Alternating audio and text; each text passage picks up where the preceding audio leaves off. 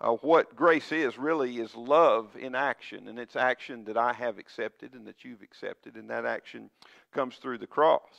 For God so loved the world that he gave his only son. God loves the whole world.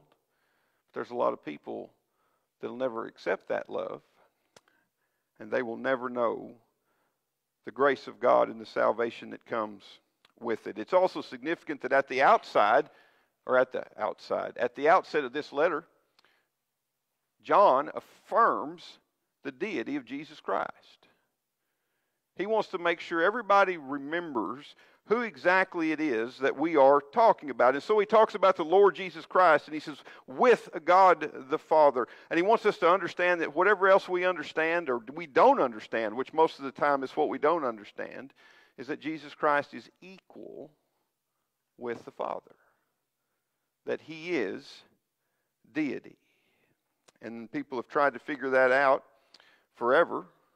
It's one of those things that we take on the evidence and that we take on faith. The Pharisees, for example, got really angry. They understood exactly what Jesus was saying. They said, we're going to stone you. And why were they going to stone him? Because you make yourself out to be equal with God. Well, it's not a lie if it's true, right?